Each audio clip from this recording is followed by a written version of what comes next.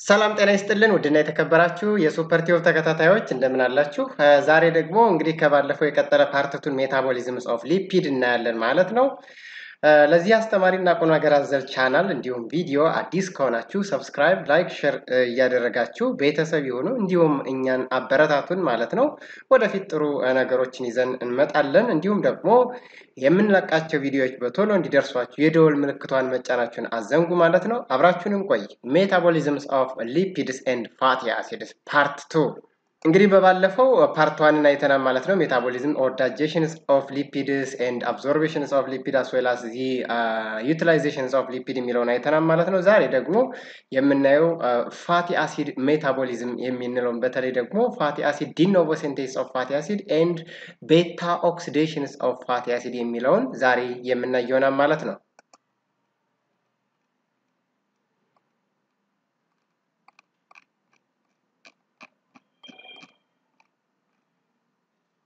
Okay, let's start our presentation of fatty acid metabolism. As I have mentioned before, metabolism is the sum total of chemical reactions or the overall chemical reactions that takes place in living cells. በተለይ ደግሞ ህይወት ባላቸው አካላቶች ላይ ወይም ደግሞ ህይወት ባላቸው ኦርጋኒዝሞች ላይ በአጠቃላይ የሚካሄዱ ማንኛውም ኬሚካዊ ቼንጆች ወይም ደግሞ ኬሚካዊ ለውጦች አብዞርቤሽን፣ የምግብ መፈጨት፣ የምግብ ትራንስፖርት፣ የምግብ እንዲ ወደ ደም መሰራጨት እንዲሁ የተለያዩ ነገሮች የሚደረጉ ማንኛውም ኬሚካዊ ለውጥ ሜታቦሊዝም ብለን እንጠራዋለን። ኦኬ፣ ለዛሬ የምናየው እንግዲህ ፋቲ አሲድ ሜታቦሊዝም ነው። ፋት ወይም ደግሞ ቅባት በሰውነታችን ውስጥ እንዴት ነው ዳይጀስት የሚሆነው፣ እንዴት ነው የሚፈጨው፣ እንዴት ነው ወደ ደም ስሮቻችንስ የሚተላለፈው የሚለው እናያለን። ፋቲ አሲድስ አር ቴክን ባይ ዘ ሴልስ፣ በሴላችን ወይም ደግሞ በህዋሳችን መጀመሪያ ይወሰዳል ወይም ደግሞ እንመገባለን ማለት ነው። ዘይ ሜይ ሰርቭ አስ፣ እንግዲህ የወሰድነው ፋት ወይም ደግሞ የተጠቀምነው ፋት it may be serve as a precursor in the synthesis of other compounds፣ በተለይ ደግሞ ሌሎች ኮምፓውንዶችን ለማምረት ሌሎች ሰብስታንሶችን በሰውነታችን ውስጥ እንዲመረቱ ያደርጋል ማለት ነው። ሁለተኛውና ዋነኛው ደግሞ ምንድነው? they can be serve as energy production። እያንዳንዱ ሴላችን እንግዲህ ዲፔንዳንት ነው ኤነርጂ ከሌለ። ለምሳሌ እንግዲህ ጠዋት ቁርሳችን በልተን ወይም ደግሞ ምሳ ካልደገምን ምንድነው እየደከመን ምንድነው ሴላችን በጣም እየደከመ ስለሚመጣ የድካም ስሜት ይሰማናል ማለት ያ ማለት ኢነርጂ በጣም ሎስት እየሆነ ወይም ደግሞ እየቀነሰ ስለሚመጣ ማለት ነው። ስለዚህ የተመገብነው ፋት በሰውነታችን ውስጥ ምን ያደርጋል? ይቆራረጥና ወይም ደግሞ ዳይጀስት ይሆንና ይብላላና ኬሚካል ሪአክሽን ካካሄደ በኋላ ለሴላችን ወይም ደግሞ ለእያንዳንዱ የሰውነታችን ክፍል ምን ይረጨም ወይም ደግሞ ይሰጣል? ኢነርጂ ወይም ኃይልን ይሰጣል ማለት ነው። ሶስተኛውና የመጨረሻው ምንድነው? they can be substrate for ketone body synthesis and cholesterol synthesis። የፋቲ አሲድ ዳይጀስትድ ወይም ደግሞ ዲግሬድድ ከሆነ በኋላ ለኬቶን ቦዲ እና ለኮሌስትሮል ሲንቴሲስ ሰብስትሬትን ወይም ደግሞ ምንድነው የስታርቲንግ ፖይንቶችን ይሰጣል ማለት ነው። ኦኬ፣ what are ketone body? Ketone body may be exported to the other tissues used for energy production, right? These ketone bodies are substances or byproducts that are synthesized from excess degradations of fatty acid through the convergence of excess acetyl-CoA, that is the product, or the beta oxidations of fatty acid can produce acetyl-CoA. This acetyl-CoA can go to the synthesis of ketone body during conditions of starvation and uncontrolled diabetes mellitus. So they can be served as energy source or energy production for the brain, for other cells, especially the brain is dependent second to the glucose. So some cells synthesize fatty acid from for storage or export። እንግዲህ አንዳንዶች ሴሎች ደግሞ ይሄን ፋት ወይም ደግሞ ይሄን ስብ ነክ ነገር የሚወስዱት ወይም ደግሞ ስንመገበው በሰውነታችን ውስጥ ያለው ኢነርጂ በቂ ከሆነ ወዴት ወደ ስቶሬጅ ሳይት ወይም ደግሞ እንዲቀመጥ ያደርጋሉ ማለት ነው በሴላችን ውስጥ። ለሌላ ጊዜ ሴላችን በሚራብበት ወይም ደግሞ ኢነርጂ በሚያንስበት ጊዜ ለኢነርጂ ሶርስ ያስቀምጠዋል ማለት ነው። ጉድ The first metabolism of fatty acid እንግዲህ ፋቲ አሲድ እንዴት ነው ሴንቴሳይዝ የሚሆነው በሰውነታችን ውስጥ? ፋት ለምሳሌ የቅባት መጠን ቢቀንስ እንዴት ነው ሴንቴሳይዝ ሊሆን የሚችለው የሚለውን ስናይ ዲ ኖቮ in essence synthesis of fatty acid from non fat sources።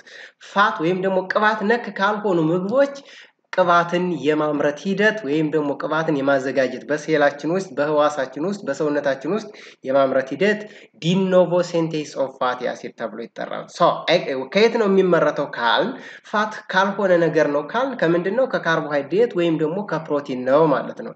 መቼ when we consume or when we eat excess carbohydrate and proteins, this metabolized to acetyl-CoA in the mitochondria. That acetyl-CoA that is synthesized from excess carbohydrate and proteins can be converted to fatty acids through de novo mechanisms of fatty acid synthesis, which is stored as triacylglycerol or TAG, that is the storage form of fat in adipose tissue or in fat cells. ወይም ደግሞ የፋት ሴሎች የምንላቸው የፋት ይከማቻል ወይም ደግሞ ይቀመጣል ማለት ነው።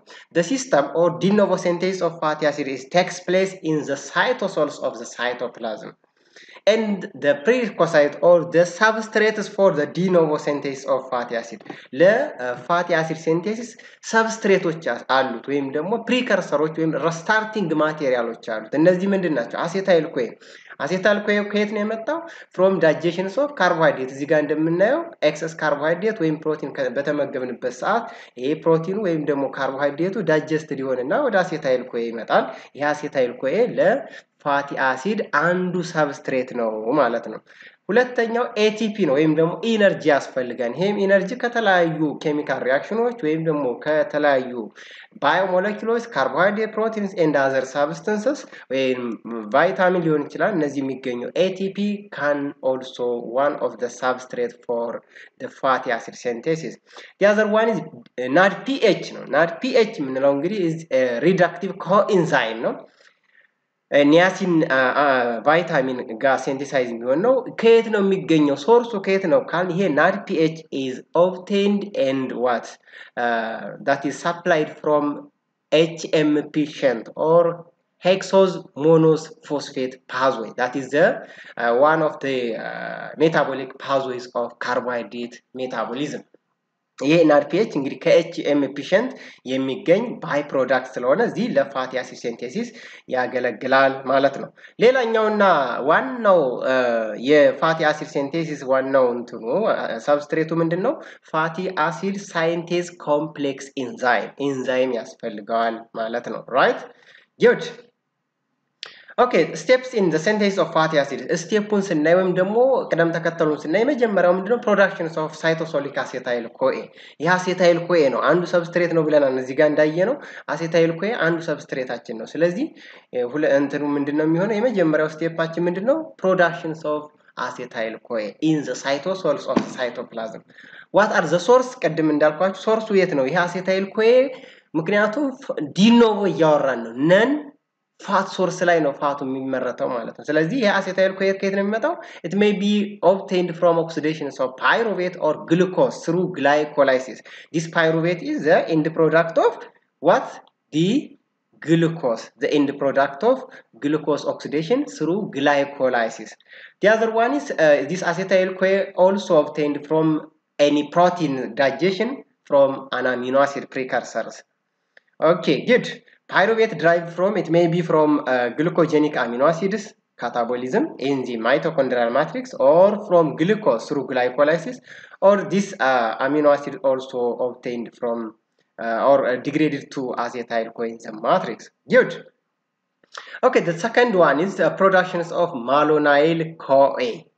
This malonyl-CoA is obtained or synthesized or produced with the conjugations of bicarbonate as a source of carbon dioxide.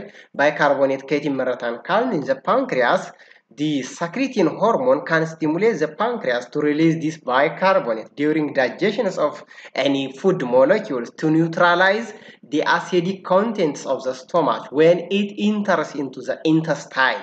ወደ አንጀታችን ወይም ደግሞ ወደ ኢንተስታይን በሚገባበት ጊዜ ይሄ ፉድ ሞለኪውል ወይም ደግሞ ማንኛውም የበላነው ምግብ ስቶማክ ወደ ኢንተስታይን ከስቶማክ ወደ አንጀታችን በሄደ ቁጥር አሲዲክ ስላለው ወይም ደግሞ ስቶማክ ላይ ከፍተኛ የሆነ የስትሮንግ አሲድ HCl ስላለ ያን አሲዲክ ኮንቴንት ኒውትራላይዝ ለማድረግ ባይካርቦኔት ይመረታል ማለት ነው። ይሄ ባይካርቦኔት እዚህ ላይ ደግሞ ለፋት ዳይጀሽን ምን ያገለግላል?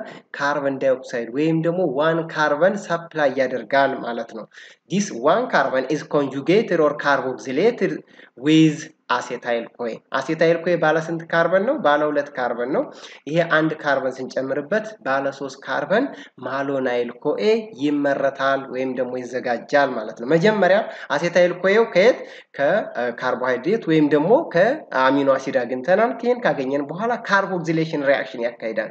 ካርቦክሲሌሽን in essence additions of carbon or a single carbon to a molecule አሴታይል ኮኤ ላይ አንድ ካርበን ስንጨምርበት ማሎናይል ኮኤ ይሰጠናል ማለት። this process of production of malonyl CoA can be activated or can be stimulated by the enzyme acetyl CoA carboxylase enzymes and it requires a coenzyme biotin የተባለ coenzyme ወይም ደግሞ cofactor ያስፈልገዋል ማለት ነው።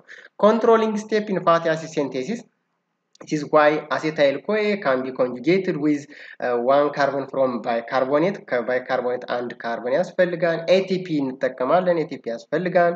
the same that malonyl CoA ይመረታል ማለት ነው። good. So the second steps of fatty acid synthesis is biosynthesis of long chains of fatty acid. The acetyl CoA or malonyl CoA can conjugate together or it can repeat itself by conjugating themselves. እዚህ ጋር እንደምናየው መጀመሪያ ምን ማሎናይል ኮኤ ተመርቷል። ከተመረተ በኋላ ምን እየጨመርን መሄድ ነው? ማሎናይል ኮኤ አሁንም ከዛ ላይ መጨመር ነው። እንግዲህ ከማሎናይል ኮኤ አሁንም ማሎናይል ኮኤ ስንጨምርበት ባለ 3 ካርበን ነው። አንዱ ካርበን በምንድን በካርበን ዳይኦክሳይድ መልክ ክሌቭድ ይሆናል ወይም ደግሞ ተቆርጦ ይወጣል ማለት ነው።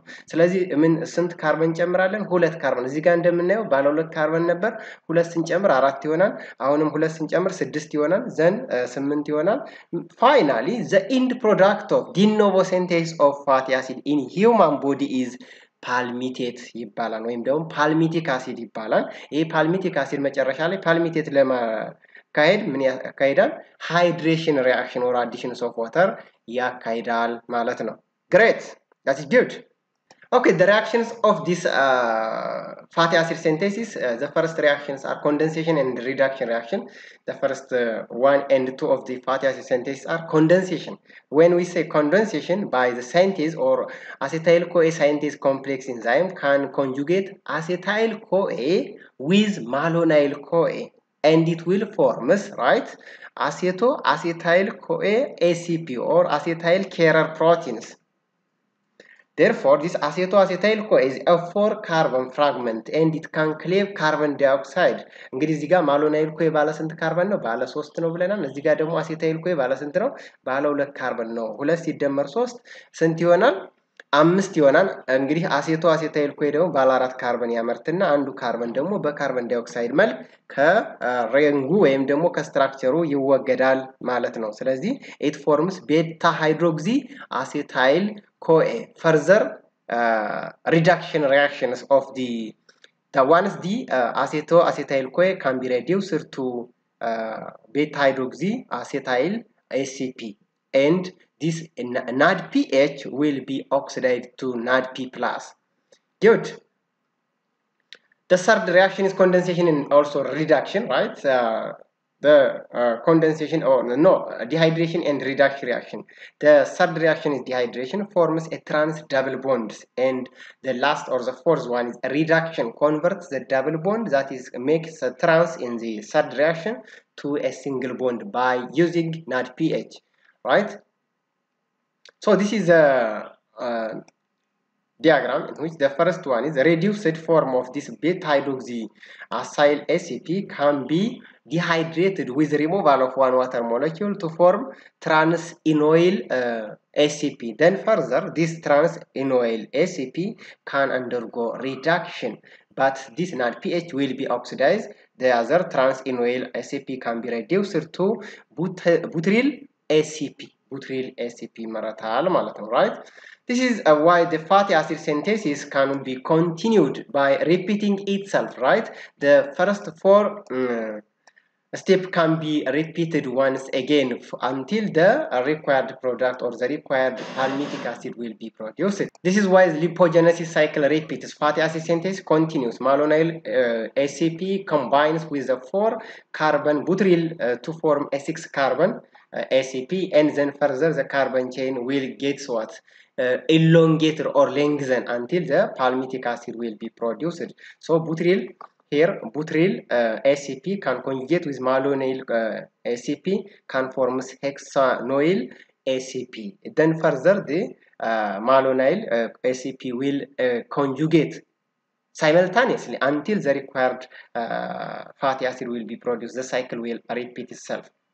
Good. This is the cycle how it will be repeated, and finally we'll get palmitate through hydrations of the palmitoyl oil ACP. The ACP will be cleaved by additions of water. Great.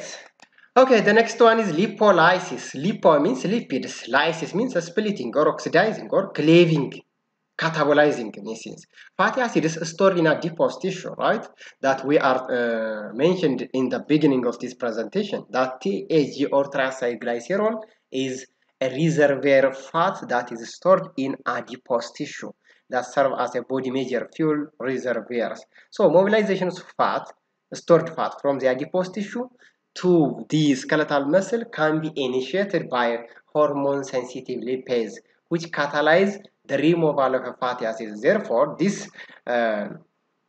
fats in the adipose tissue can be transported to the degradation site by initiating hormone-sensitive lipids, and this triacylglycerol can be cleaved to fatty acid and glycerol. This fatty acid can also goes to the myocyte. This is muscle cells or skeletal muscle, and it can further undergo this fatty acid can also goes to beta oxidation, that is producing acetyl-CoA. This acetyl-CoA can enter to the TCA cyclotri citric acid cycle, and then it can produce numerous amount of energy, and it can remove carbon dioxide as a byproduct. This ATP can serve as energy reservoir for our cells, right? So let's see the first type of this lipolysis, beta oxidations of fatty acids. What does that mean? Beta means the carbon next to the alpha carbon, or the second carbons in the fatty acid structure called beta carbon. The major pathway for the catabolisms of saturated fatty acid is beta oxidations. This beta oxidations of fatty acid takes place in the mitochondrial matrix, right? ቀደም ብለናል ፋቲ አሲድ ሲንቴሲስ ወይም ደግሞ ዲኖቮ ሲንቴሲስ ኦፍ ፋቲ አሲድ የት ይካሄዳል? ሳይቶሶል ላይ። ዲኖቮ ያልንበት ምክንያት ምንድነው? ከካርቦሃይድሬት ወይም ደግሞ ከፕሮቲንስ ያ ማለት ከፋት ካልሆነ ነገር የምናመርተው የሚመረት ሲንቴሳይዝ የሚሆን ፋት ዲኖቮ ሲንቴሲስ ኦፍ ፋቲ አሲድ እንለዋለን። እዚህ ጋር ግን ያለው ፋት ወይም ደግሞ የተመገብነው ፋት ሊሆን ይችላል፣ ስቶርድ የሆነው ፋት ሊሆን ይችላል። ይሄን ዲግራዴሽን ካታቦሊዝም ሲያካሄድ ቤታ ኦክሲዴሽንስ ኦፍ ፋቲ አሲድ እንለዋለን። የት ይካሄዳል? ማይቶኮንድሪያ ላይ። This process of beta oxidation requires the presence of oxygen. That is why the reaction or the beta oxidations of fatty acid is aerobic processes. It requires the presence of oxygen. So each step in fatty acid oxidation utilize NAD plus and FAD as coenzyme. እነዚህ coenzyme እንላቸው በባለፈው አይተናል። enzyme ላይ መለስ ብላችሁ ማየት ትችላላችሁ። coenzyme ማለት is a part of an enzyme which can trigger the activity of the protein part of an enzyme. When we are talking about holoenzyme, it is the conjugations of protein part, that is apoenzyme, with non-protein moiety, that is this non-protein moiety is a cofactor. The cofactor, if it is organic, we call coenzymes. Therefore, most of the time, vitamin B complexes are considered to be coenzymes, like NAD and FAD are these are vitamins.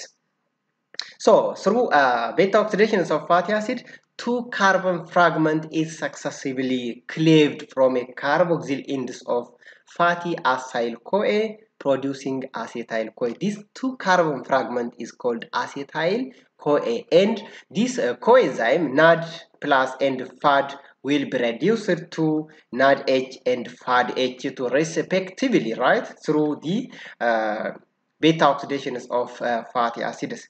Great. So the first step, stepwise degradation or beta oxidations of fatty acids. The first step of beta oxidations of the fatty acids are activations of the fatty acid. የመጀመሪያው ምንድነው? ፋቲ አሲዱ መጀመሪያ ምን መሆን አለበት?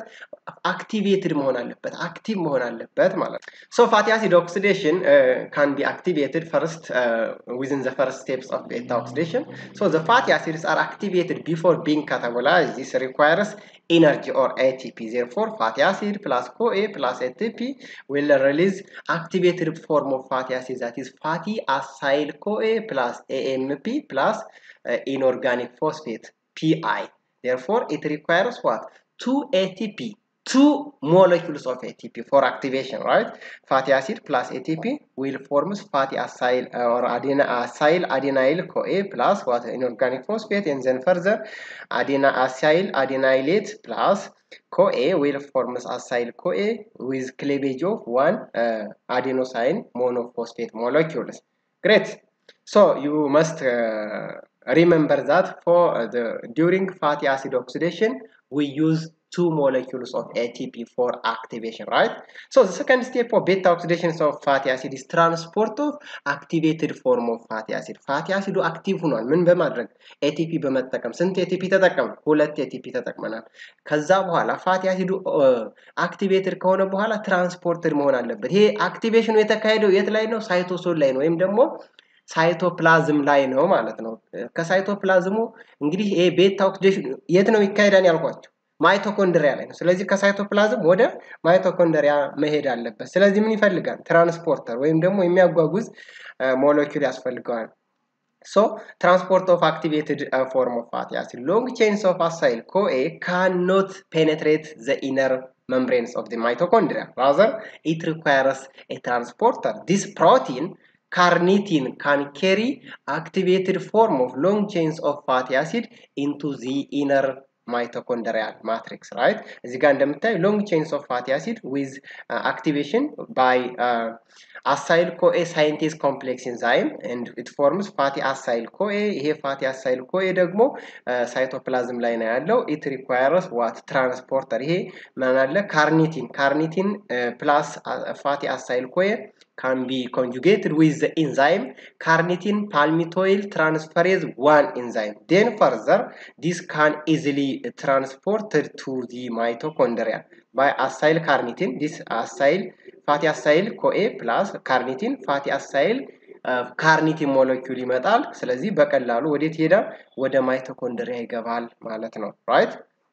So once the fatty acyl carnitine is transported or enter into the mitochondrial matrix, it can cleave to fatty acyl CoA plus carnitine. ከገባ በኋላ እንግዲህ መጀመሪያ የገባውም ብሎ ነው fatty acyl CoA activated form ከካርኒቲን ጋር conjugated ሆኖ በካርኒቲን palmitoyl transferase enzyme አማካኝነት acyl ካርኒቲን ኮንጁጌት ከሆነ በኋላ ወደ ማይቶኮንድሪያው ከገባ በኋላ ይሄ ፋቲ አሳይል ኮኤ ካርኒቲን ምን ሆነ? ክሌቭድ ሆነ። ወደ ምን? ወደ አሳይል ኮኤ እና ወደ ካርኒቲን በምን አማካኝነት?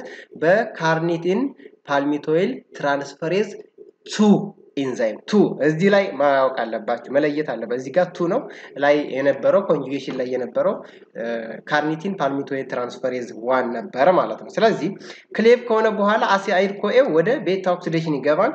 ምኑ? ካርኒቲኑ ደግሞ እንደገና ወደ የት ይመለሳል ማለት ነው? ወደ ሳይቶፕላዝሙ ይመለስና ሌላ ፋቲ አክቲቬትድ የሆነ ፋቲ አሲድ ካለ ወደ ማይቶኮንድሪያው እንዲገባ ያደርጋል ማለት። ስለዚህ እዚህ ጋር እንደምናየው ካርኒቲኑ ምን ያደርጋል? ይመለሳል ወደ ኋላ። በምን? ካርኒቲን አሳይል ኮኤ ትራንስሎኬዝ ኢንዛይም ወደ ኋላ ይመልሰዋል ማለት ነው። ራይት? ይመልሰዋል። ስለዚህ አሳይል ኮኤው ወይም ደግሞ ፋቲ አሳይል ኮኤው ወደ ቤታ ኦክሲዴሽን ይሄድና ወደ የት ይቀየራል ማለት ነው? ወደ ቤታ ኦክሲዴሽን ከገባ በኋላ ወደ አሴታይል ኮኤ ይቀየራል ማለት ነው።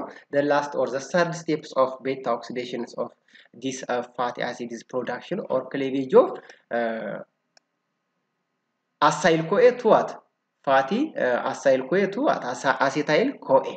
ስለዚህ እንግዲህ አክቲቬትድ የሆነው ፋቲ አሳይል ኮይ ወደ ማይቶኮንድሪያው ከገባ በኋላ ቤታ ኦክሲዴሽን ነው የሚካሄደው ማለት ነው። ስሩ ቤታ ኦክሲዴሽን 2 ካርበን ፍራግመንት አት ኤ ታይም ኢዝ ክሌቭድ። ሁለት ካርበን በአንድ ጊዜ ክሌቭድ ይሆናል፣ ተቆርጦ ይወጣል። ቤታ ኦክሲዴሽን ማለት ያ ማለት ነው።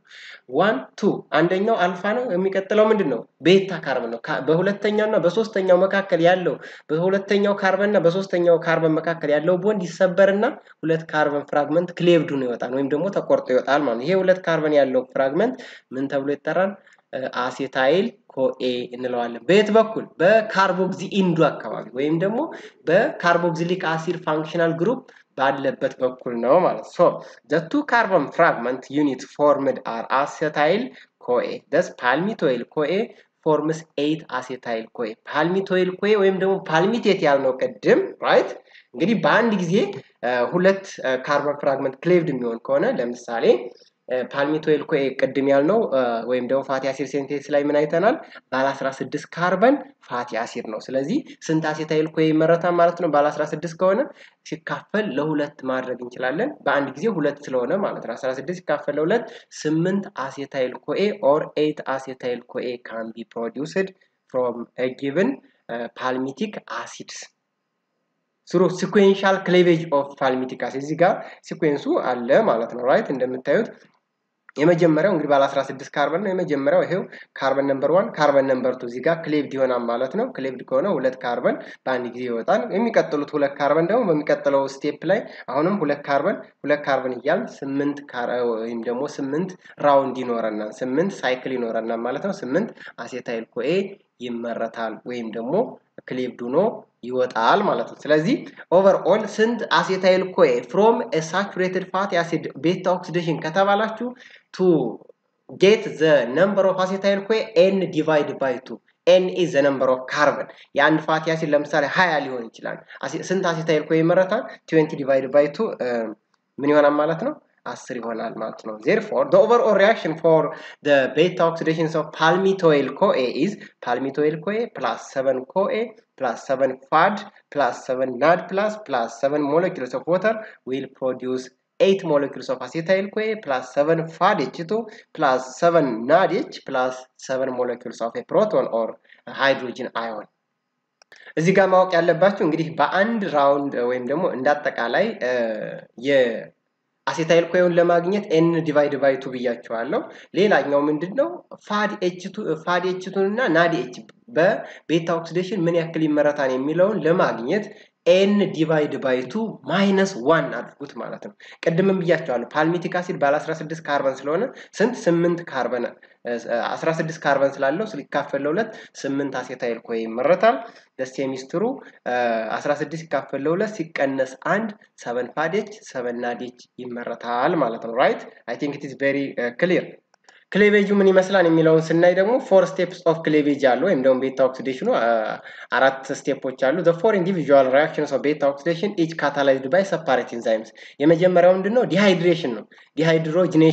ዲሃይድሮጂኔሽን in essence removal of hydrogen or reduction reaction ማለት ነው። ቢቲዮን carbon number 2 and carbon number 3 a FAD linked reaction enzyme is initiated by the enzyme acyl CoA dehydrogenase enzymes. And the second reaction is hydration or addition of water for cleavage of the double bond. Hydration of the double bond by enoyl CoA hydratase enzyme. And third reaction is a second dehydrogenation or reduction reaction also takes place here by using the NAD plus linked reaction with the enzyme 3-hydroxy acyl CoA dehydrogenase enzymes. Then the last and the fourth one is cleavage. የመጨረሻው ምንድነው? ክሌቭድ ማለት ሁለቱም ቤታ ካርበኑ ቆርጦ ማውጣት ማለት ነው። by theolytic cleavage of the thioester bond by beta keto acyl CoA thiolase enzyme. So sequential cleavage of this four step repeated until the fatty acyl CoA is completed to degrade acetyl CoA. እስከመጨረሻው acetyl CoA የሚቀረው መጨረሻ ላይ ምንድነው? ቡትሪል CoA ነው። ቡትሪል ማለት ባለ 4 ነው።